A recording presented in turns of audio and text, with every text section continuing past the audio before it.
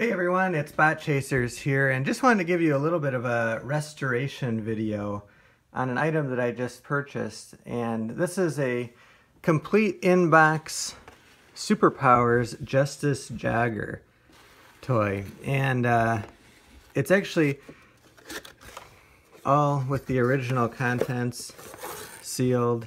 Unfortunately, the box was not sealed, but it does have the instructions, the stickers unapplied on the box. Now, as does happen with these boxes over the years, this one has some, I don't know what it is, if it's like a old dust or if it's some sort of a mold growing on the box, but you can see it here.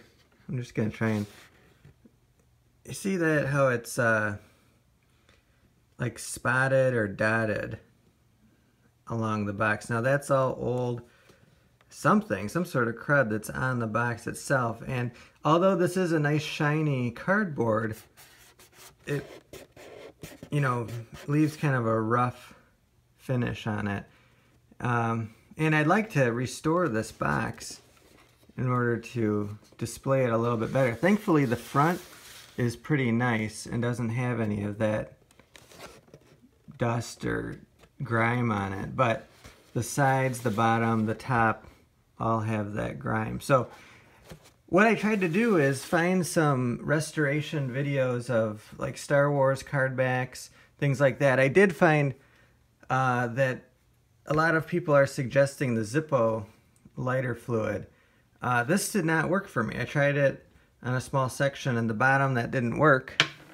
I also tried some of this Goo Gone on a small section too, and that did not work for me. But what I did find worked is common furniture polish. So what I'm going to do is I'm going to show you how this removes that dirt. So what we want to do is just take an old clean rag. Just going to fold it up here.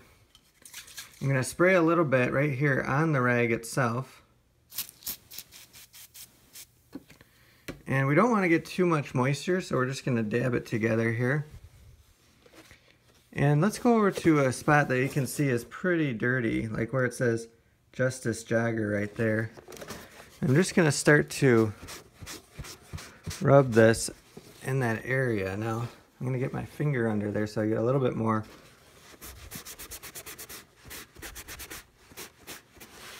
Get a little bit more on here.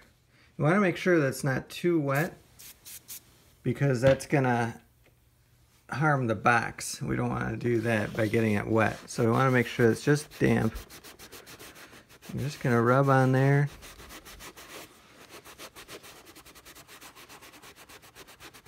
And it's all coming off really nicely.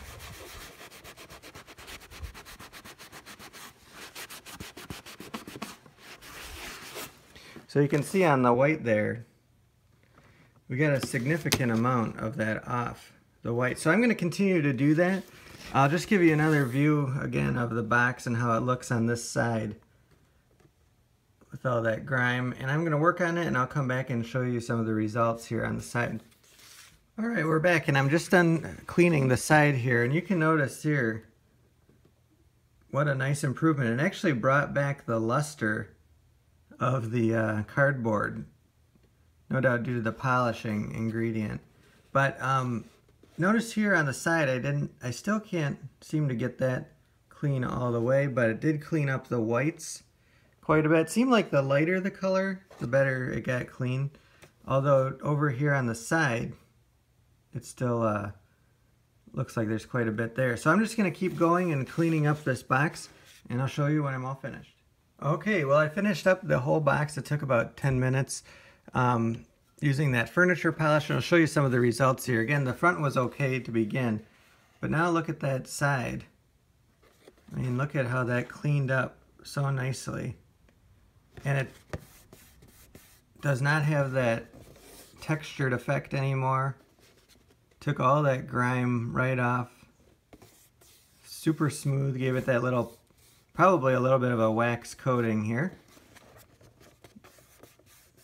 Really nicely nice effect there. So if you're looking to get some of that grit and grime off of your old vintage boxes, maybe card backs, this may be a trick that you want to use.